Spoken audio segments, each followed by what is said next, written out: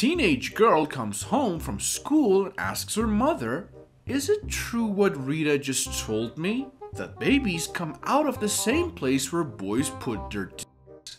"Yes, dear," replies her mother, pleased that the subject has finally come up and she won't have to explain it to her daughter. "But when a baby's actually born," responded the teenager, "how does it get past your teeth?" Blonde and a brunette walk into a bar. As they sit down, the brunette notices a guy checking out the blonde. So the brunette decides to go and talk to this guy. She walks up to him and says, "I see you've been checking out my friend. You know, the blonde sitting over there, she's pretty, isn't she?"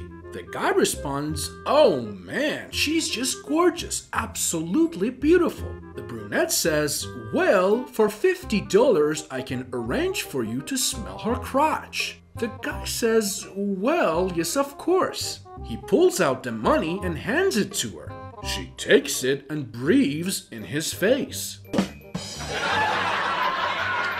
One day when the teacher walked to the blackboard, she noticed someone had written the word penis in tiny letters. She turned around and scanned the class looking for the guilty face. Finding none, she quickly erased it and began her class. The next day she went into the room and she saw in large letters the word penis again on the blackboard. Again she looked around in vain for the culprit, but found none. So she proceeded with the day's lesson. Every morning for about a week, she went into the classroom and found the same disgusting word written on the board. And each day the word was larger than the day before. Finally, one day she walked in expecting to be greeted by the same word on the board, but instead found the words, "The more you rub it, the bigger it gets."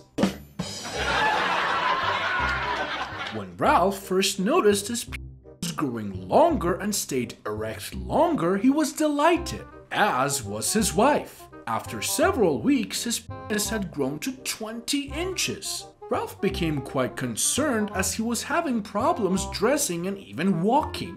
So he and his wife went to see a prominent urologist.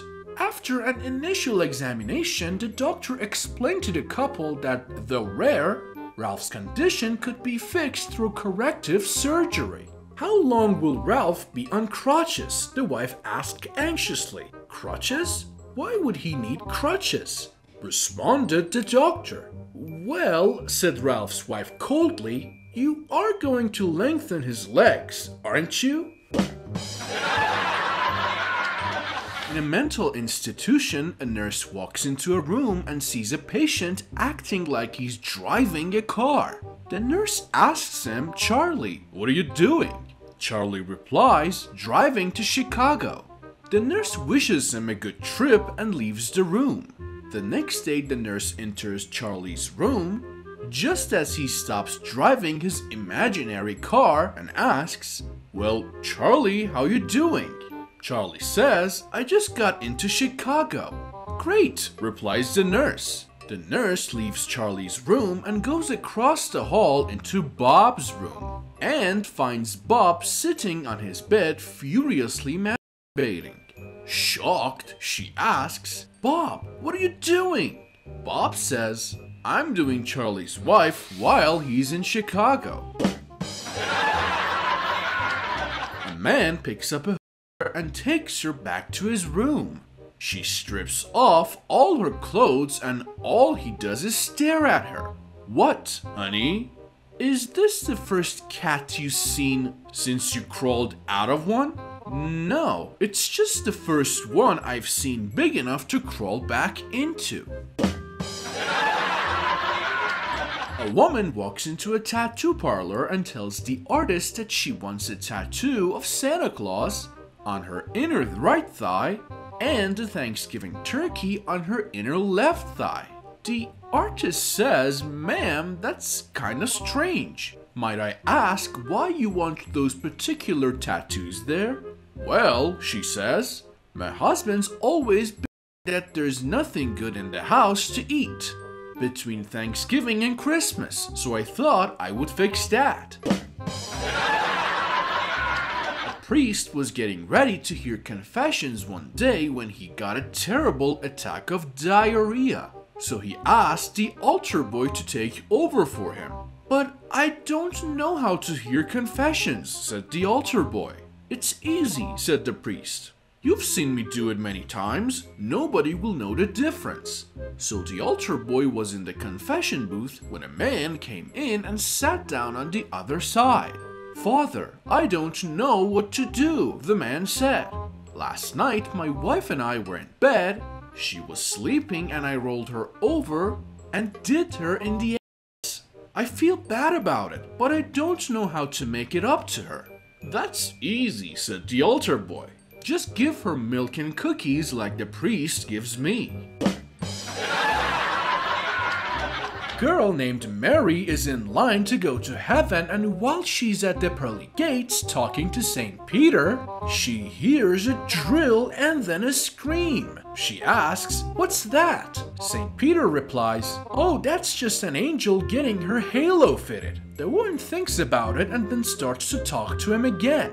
Then she hears another scream and asks, "What's that?" St. Peter smiles and says, "That's just an angel getting her wings fitted." She says, "F this, I'm going to hell." St. Peter says, "But they you and so is you there." She just smiles and says, "At least I have the holes for that." Man came home from work sporting 2 black eyes. "What happened to you?" asked his wife. "I'll never understand women," he replied. "I was riding up an escalator behind this pretty young girl, and I noticed that her skirt was stuck in the crack of her ass. So I pulled it out, and she turned around and punched me in the eye." I can certainly appreciate that," said the wife. "But how did you get the second black eye?" "Well, I figured she liked it that way," said the husband. "So I pushed it back in." A young couple had been married for a couple of weeks, but the man was always asking his wife to quit smoking. One afternoon, she lit up after some lovemaking and he said, "You really should quit." She, getting tired of his nagging, said, "I really enjoy a good cigarette after." He replied, "But they stunt your growth." She asked if he ever smoked, and he replied that he never had. Smiling and lifting her gaze to his groin, she said, "So, what's your excuse?"